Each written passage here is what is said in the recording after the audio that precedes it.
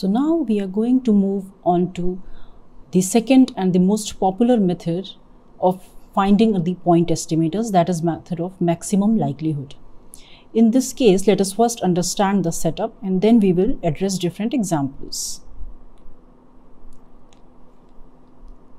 Here, if you have a random sample of size n from a population having the PDF or PMF of this form, where theta is the unknown parameter and you want to estimate that parameter,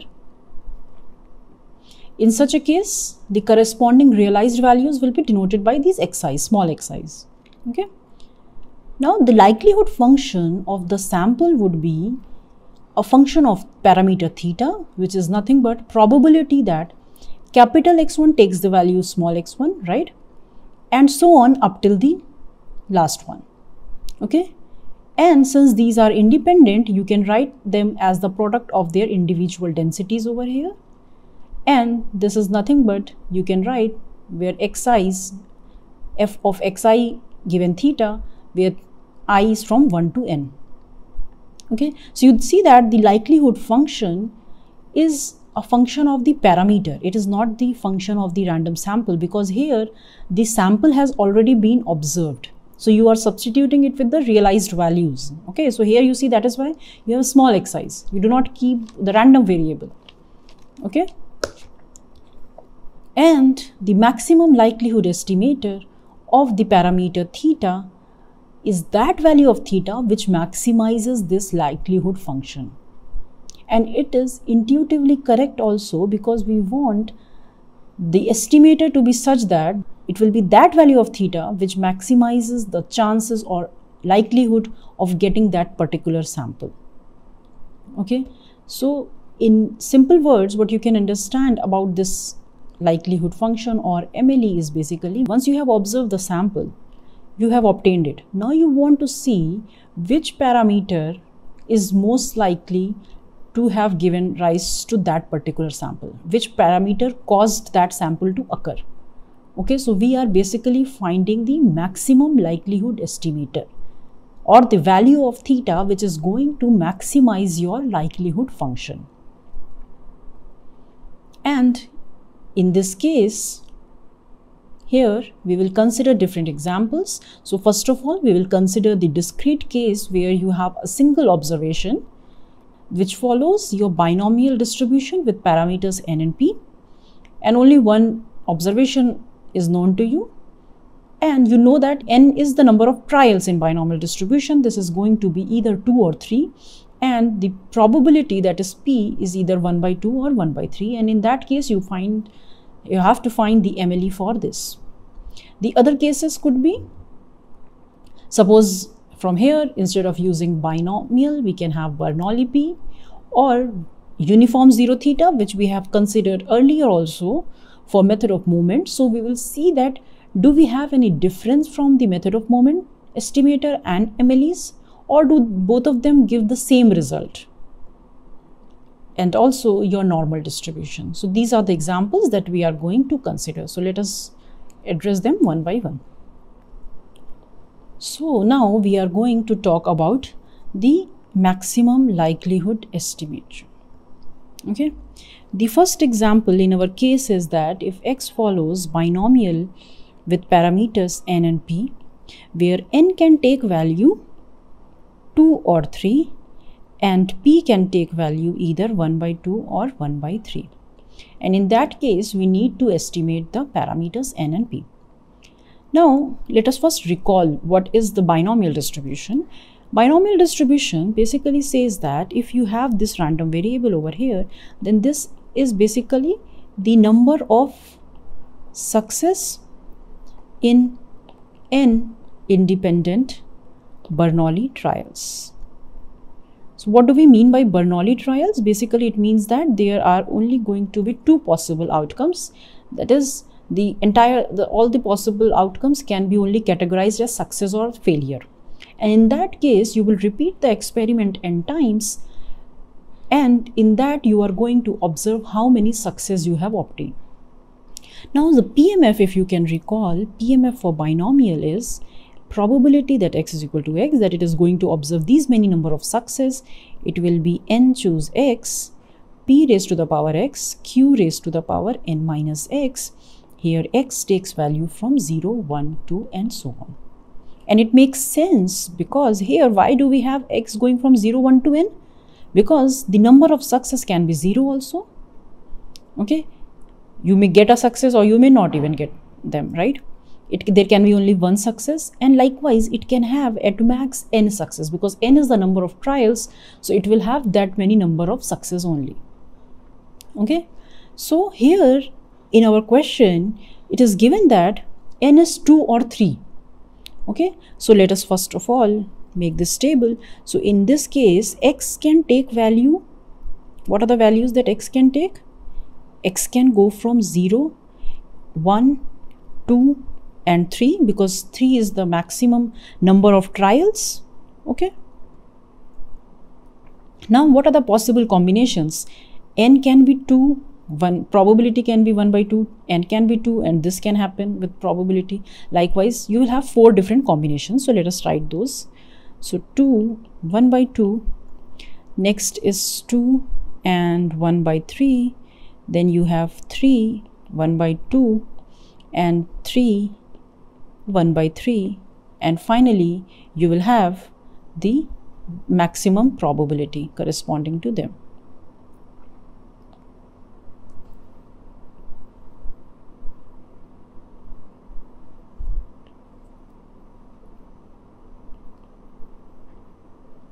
Okay, now you have to substitute for each of these, because the formula is probability that x is equal to x. Now x can go from 0, 1 to 3 because the number of trials can be either 2 or 3.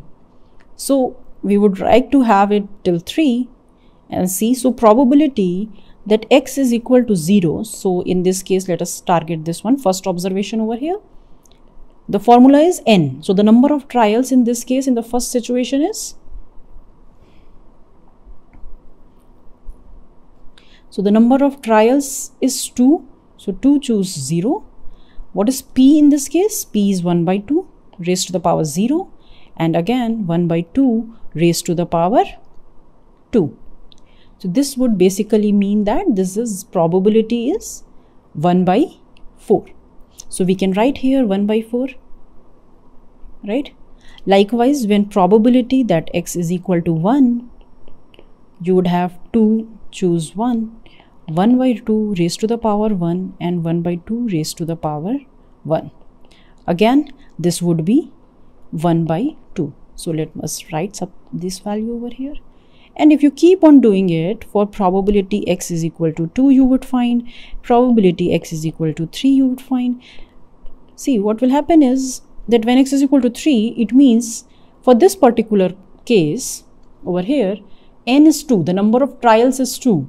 So you cannot go beyond that. You cannot have the number of success more than the number of trials. So in that case, this probability would be 0 in this case. Likewise for this case also, here the number of trials is 2 and we are looking at the probability that the number of success is 3, and that is not going to happen. So you have this probability at 0. Now in this case you will have certain probability, because here the number of trials is 3 and the number of success is also 3. So it means that all 3 trials have led up to your success. All 3 trials have given success to you. So it means that it will have certain probability. So I have calculated these values. So I can just write these here. So you can cross check them. So 1 by 4, here it would be 4 by 9. This also comes out as 4 by 9, 1 by 9. So in this case, what will happen? So here you will have probability x is equal to 0 would be there, right? Here for this case, if you see, 2 choose 0. So here the probability would be 1 by 3. Instead of 1 by 2, you would write 1 by 3, and here also 1 by 3 raised to the power 2. So that is why you have 4 by 9, 4 by 9, 1 by 9, 0. Here you will have 1 by 8, 3 by 8, and 3 by 8 again, and this one would be 1 by 8.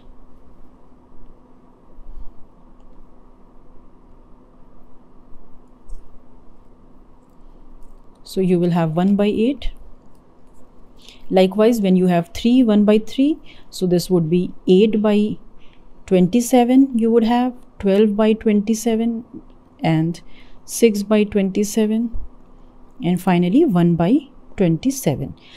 Now if you look at x is equal to 0, this particular column over here, so let me use red color. If x is equal to 0, what is the maximum probability in all four of these? It is basically 4 by 9. So here you will write 4 by 9 is the maximum probability among these four. So it means that this possible combination, when n is 2 and probability is 1 by 3, then it is most likely that you will have x is equal to 0. Or you can say that in other words, when you have observed x as 0, it means that once you have observed the sample, now which parameters are more likely to have given rise to this? It is n is 2 and p is 1 by 3. So here 4 by 9. Next case, if you see, for x is equal to 1, 1 by 2 is the maximum one. Likewise here it will be 3 by 8. And finally you will have 1 by 8. So if you want to summarize this information, here you could write that what are your estimates? So you are writing n hat, p hat, and since we wanted to show that this is based upon x, so here depending upon the value of x, so x can be 0, x can be 1, x can be 2, or it can be x is equal to 3. Now when x is 0, which is the maximum probability? It is 4 by 9 and it is given by n as 2 and p as 1 by 3. So this one would be 2 and 1 by 3. Okay. So here note that you don't have to write the probabilities that you have obtained. You have to find the estimate for the population parameters. It means you have to come up with the values for n and p.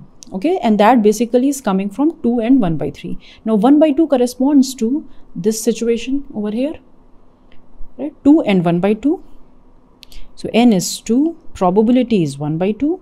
Likewise, when x is 2, right? So when x is 2, let us check. It is 3 by 8, which is given by 3, 1 by 2, and finally this one is also given by the same thing.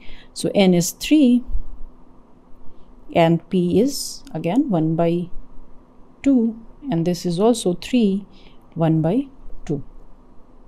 Okay. Yeah. So this is your MLE for the parameters n and p. Okay.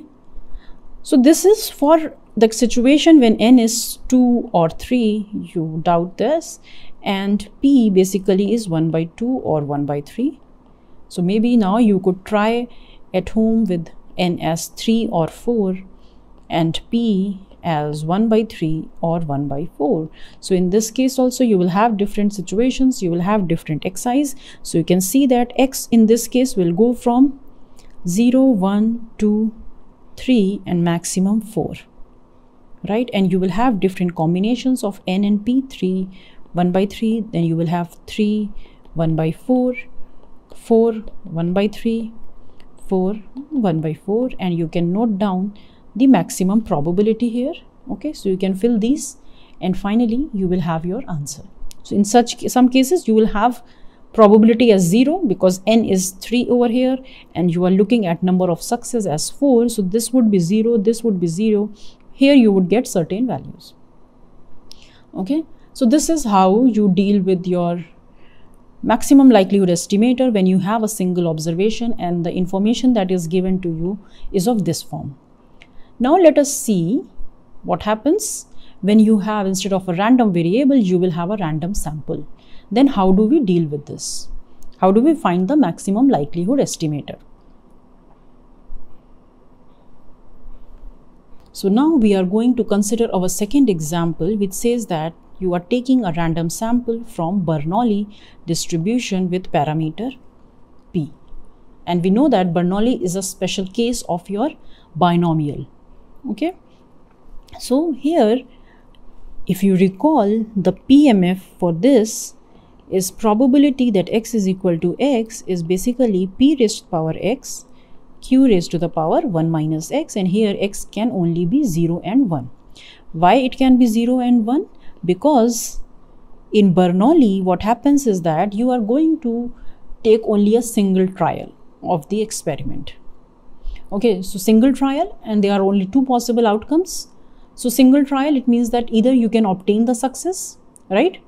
Or you may not even obtain a success. So in this case, so x can be 0, it means no success.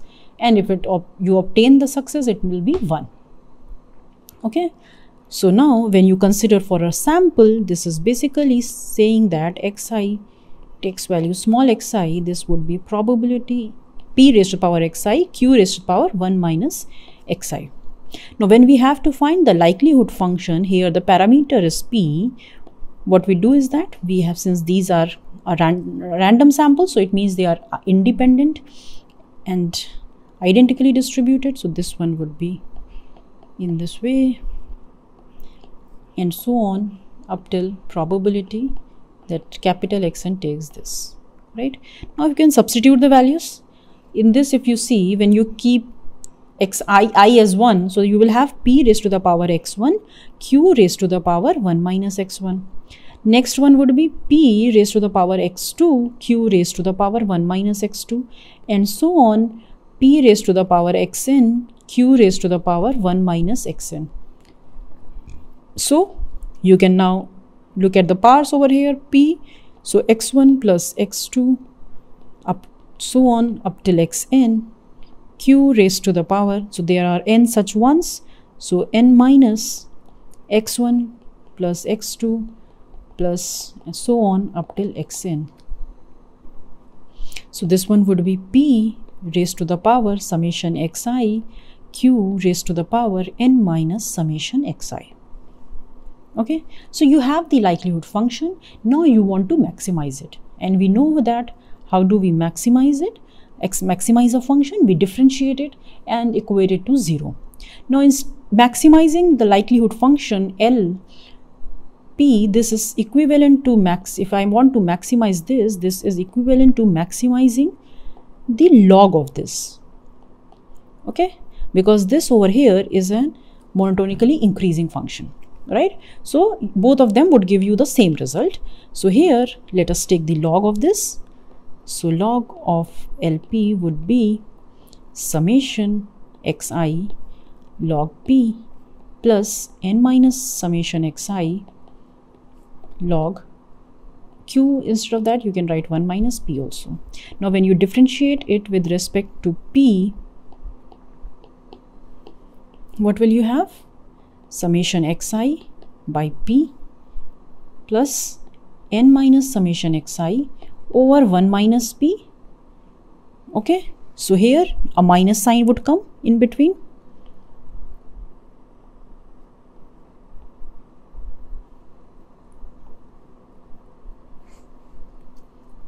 So this would come, and you can further simplify this. So this would be summation xi times 1 minus p minus n minus summation xi times p divided by p into 1 minus p. Here some terms will cancel out. So what are those? So you will have summation xi minus p times summation xi minus np, okay, minus plus p times summation xi divided by p into 1 minus p. So this and this would cancel out. So you will have summation xi minus np divided by p over 1 minus p. So now if you equate it to 0, what you have is that summation xi minus np would be 0, which basically implies that p over here would be summation xi by n. So here n, we are considering that it is known to us. So here p hat would be this. So you can say that p hat is nothing but the estimator. If you say, it would be x bar. So if you say maximum likelihood estimator, it is x bar. If you want to say maximum likelihood estimate, it would be this sample mean which you have obtained over here, right? So this would be till the point that you know that, okay, this is going to be my estimator. But once you have observed the sample, you will substitute the values and then you would say that this is your estimate. Okay. So for Bernoulli case, we have X bar as your maximum likelihood estimator. Okay. Sample mean.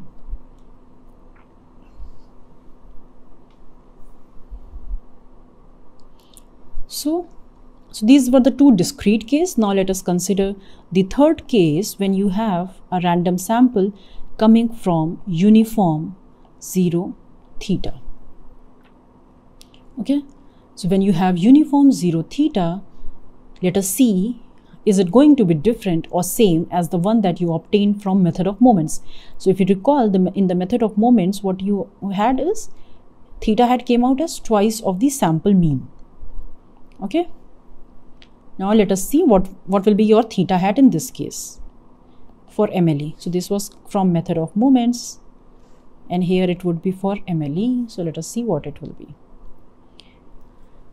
So first of all, you know that the PDF for your uniform distribution is 1 over theta if x takes value between 0 and theta and it is 0 otherwise, right?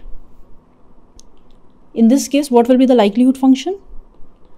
So likelihood function will be product of these fxi's for different xi's, parameter theta, right?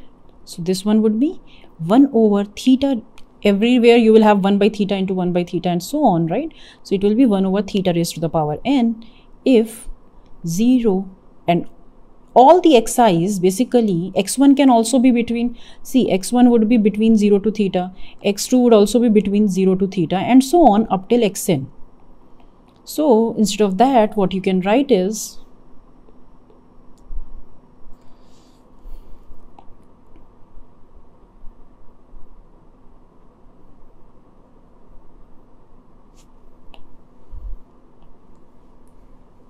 so instead of that, you can write that all xi's are here, right? You can just say all xi's are between 0 to theta, or in other case, it would be 0, right? So this is your likelihood function. Now what you have is, let us try to see what is this part over here.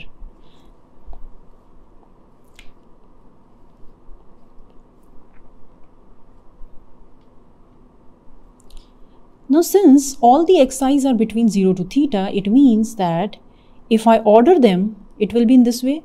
The first order statistic, then second order would come, then it will go on up till the maximum one, right? Because we know that if you have x1, x2, xn as the observations, and if you arrange them in an increasing order, we denote this notation. We have this notation, x ordered 1. We say that is the first order statistic, this is the smallest observation, and the second smallest would be this, and likewise it can go up till the maximum one, which will be x ordered n. So likewise it will be true in this case also.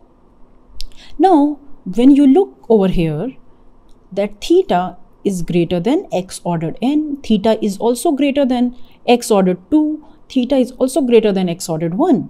It suffices to say that theta is greater than x ordered n, because if theta is greater than the largest observation, then it is definitely going to be greater than all the rest of the observations. Theta is going to be greater than x2 also or x1 also, right? So in this case, it suffices to just say that theta is greater than x ordered n.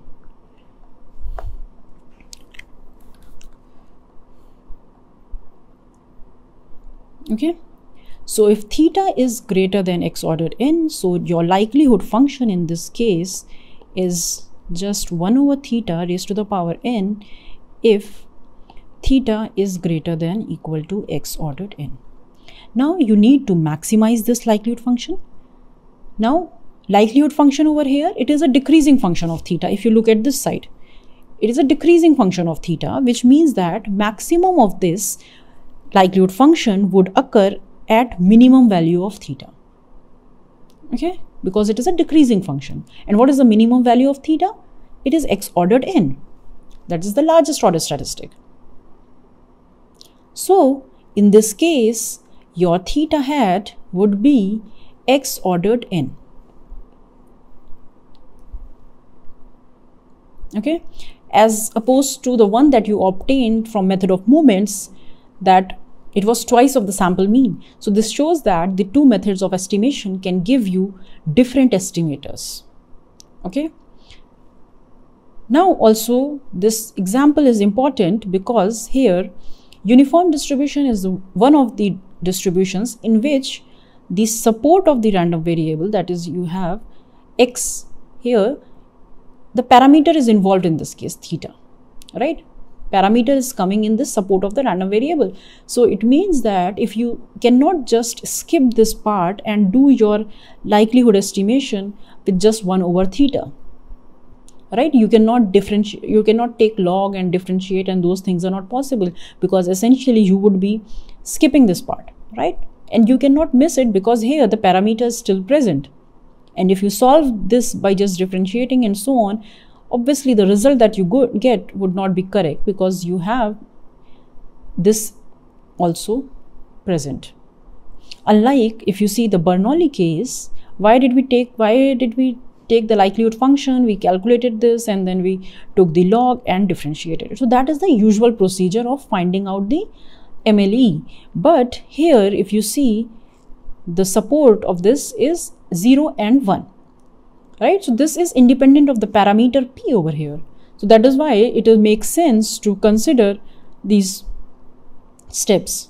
However, whenever in the situations where you have the parameter present in the support of the random variable, then you should be careful in not skipping that part and instead incorporating it to find the answer.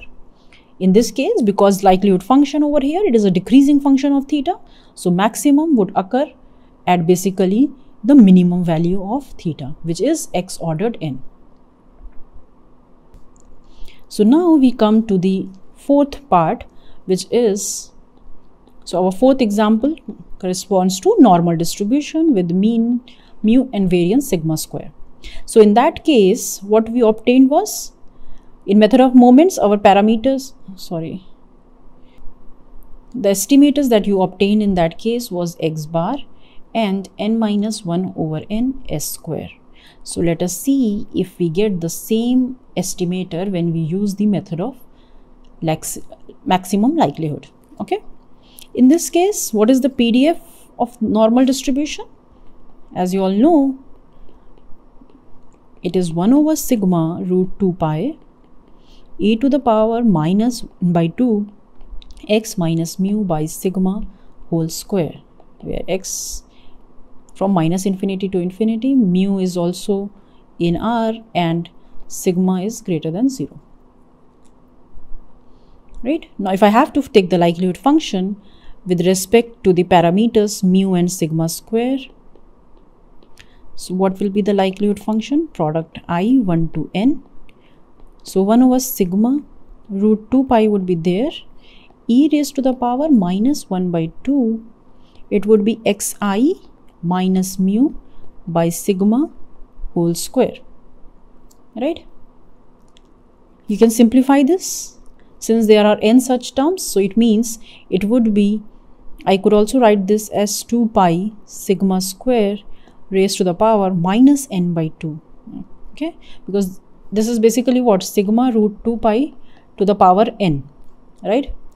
So in this case it is 2 pi raised to the power n by 2, and here it is just sigma raised to the power n. But since we have to find the estimator for sigma square, it makes sense, and it is also better that if we try to write this as sigma square raised to the power n by 2.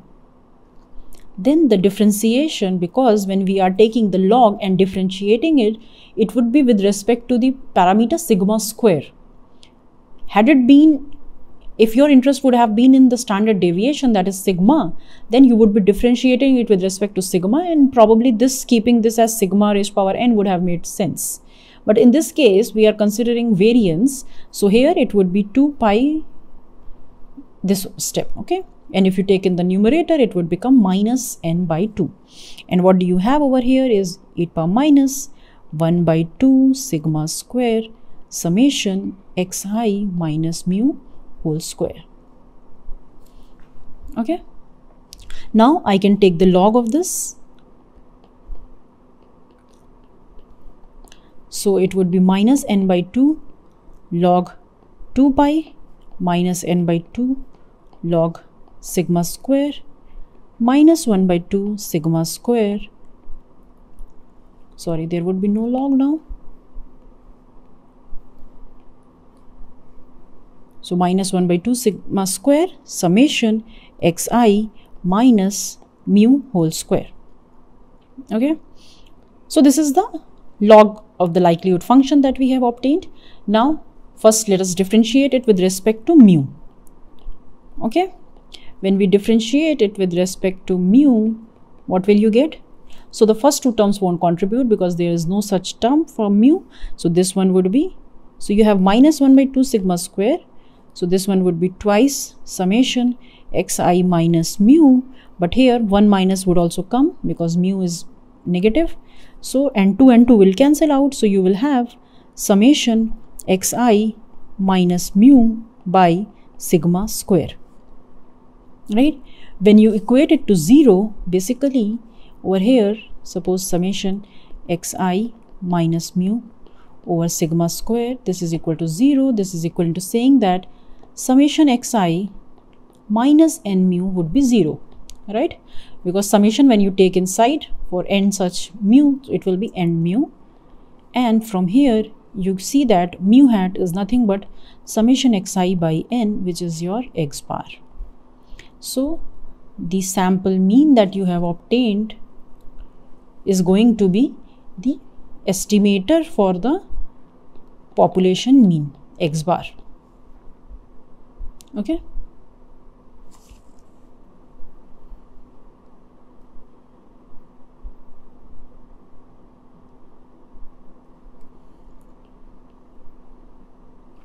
So for mu hat you have obtained. Now you have to also differentiate it with respect to sigma square. So let us see what will you get. So del by this sigma square. So you see that we are differentiating with respect to sigma square because your interest is in finding the estimator for sigma square. Okay, as I just mentioned earlier also. So be careful with this, with what is your parameter of interest. So in this case, if you see, so the first term will obviously not contribute. You will have just this term. So minus n by 2 log sigma square and the other one. So let us write that. Okay. So from the first one, it is minus n over 2 sigma square plus you will have the other term as, let us see what it is. Minus 1 by 2. So this one would, summation xi minus mu square would be the same. And here it will be plus 1 by 2 sigma raised to the power 4 because you are differentiating with respect to sigma square. So that is why it would come and summation xi minus mu whole square would come. Now you can equate it to 0 and you will see that what is your answer. So when you equate it to 0, let us see what you get. So here it would be, when you equate this to 0, it would be 1 over sigma square. Okay. Sigma square would cancel out. Summation xi minus, sorry, instead of mu you would be substituting here because you have already estimated mu, right? It is x bar. So here it would be instead x bar over here. The parameter, if we have estimated the first one, you will be substituting that in the second case. Because you will not be writing the population parameter because again you don't have anything to do with it. Xi minus x bar whole square, this would be n, right? Because sigma square would cancel out, 2 would cancel out. So you will have this, and here if you have to find sigma hat square, so it would be 1 over n summation xi minus x bar whole square. Again, if you can recall, the numerator is basically, if you see, right, in terms of sigma hat, in terms of MLE estimator, it would be n minus 1 times of s square, sample variance. Okay, so what you have obtained is that for mu hat, or you can say that your mu and sigma square, the MLE for this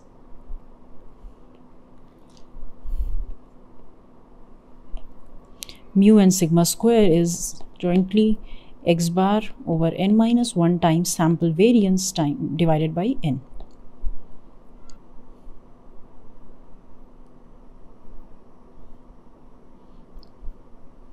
Okay, so we have considered MLEs for 4 different distributions. First 2 were the discrete case, okay, binomial and Bernoulli family, and then we considered for uniform, and we saw that in uniform you get different estimators, and for normal you see that both the methods give you the same estimator. Okay, either you use method of moments or your MLE.